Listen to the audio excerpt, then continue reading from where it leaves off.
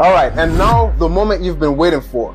The #1 largest engine ever put in a factory-built car is a machine of such absurd proportions, it almost defies belief.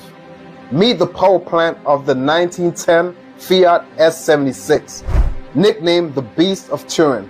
This engine displaces an astronomical 28.5 liters.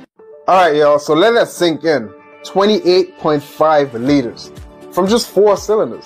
See, each cylinder in this engine is larger than the entire V10 in the Dodge Viper that we just spoke about earlier, y'all. See, it was a land speed record weapon built for one single purpose, to be the fastest thing on earth.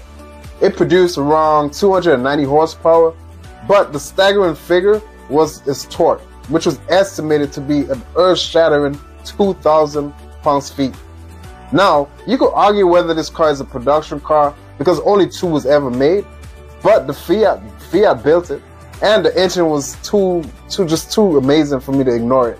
See, and it's likely it will forever be and remain one of the most massive engines ever bolted in an automobile.